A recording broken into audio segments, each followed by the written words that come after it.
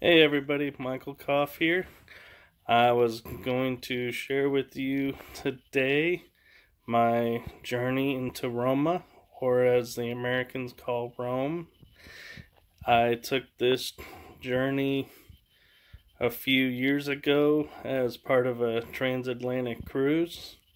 I got to spend the first day of Rome in hotel to get up in the morning and to board the ship, set sail, go around the area, and then return to Rome to set sail back towards America.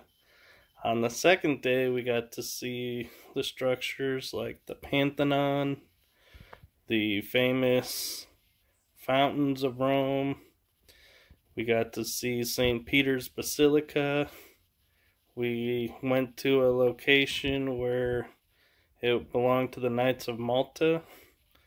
We also got to see what's left of the Circus Maximus, and we got to see the Colosseum and the ruins of the Roman Senate.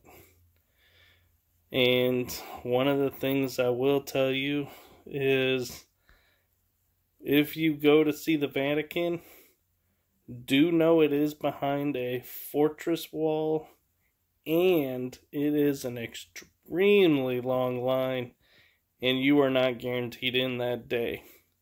So just keep that in mind as you make your plans that you may need a day or two or three to actually get into the Vatican, even though you bought a ticket. Now, it was a different kind of journey because for me, I went there hoping to see all the famous locations.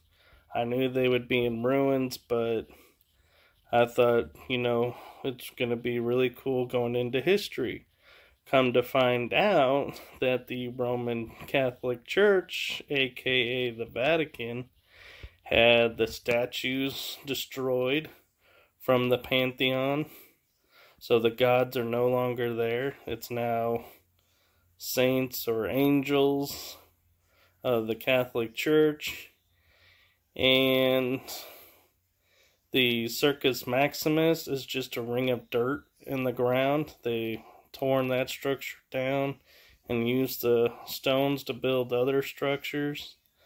Now, we did see a famous arch there in Rome, and the Colosseum was really cool, and I got to eat at an authentic Italian restaurant for lunch and tried my first taste at gnocchi, which I have a photograph of, and it was actually really good. It's hard to find good gnocchi, but it's worth it.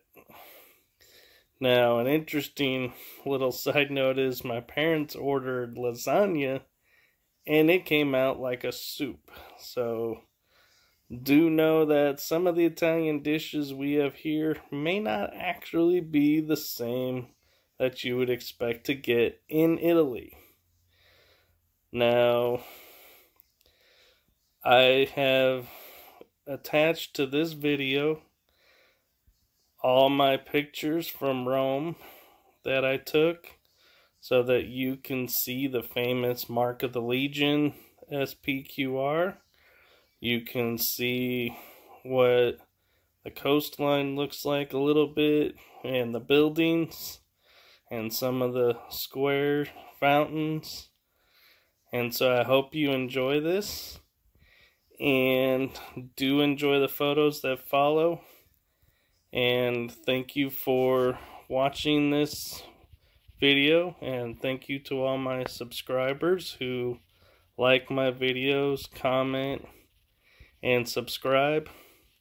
I greatly appreciate every one of you, and look forward to seeing all of you on my next video adventure.